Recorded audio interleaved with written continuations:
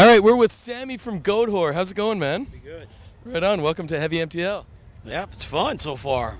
Well, listen, I'm sure everyone's been talking to you about medals, but I overheard something. I think we should talk about pools here. You were a bit upset that there wasn't a kiddie pool waiting for you, eh? Our trailer, we were told in our rider that we were supposed to have a kiddie pool filled with ice, so we could hang out in and cool off. Then I think after our set around 7, they were gonna refill it with Jello and have young girls wrestle in it, but apparently that's not happening today. It wasn't in the budget. Let me ask you, first of all, I've been asking a bunch of different bands. There's always interesting names. All the band names at metal festivals are interesting.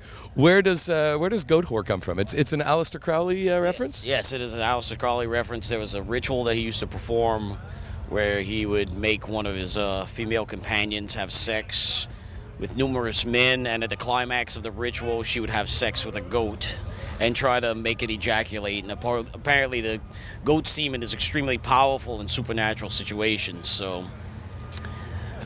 I don't know if we're going to be able to put this up on our site, but it's always good to know. At least it was in, it was in good terms. Yes, absolutely. Slang, so you probably get away with it.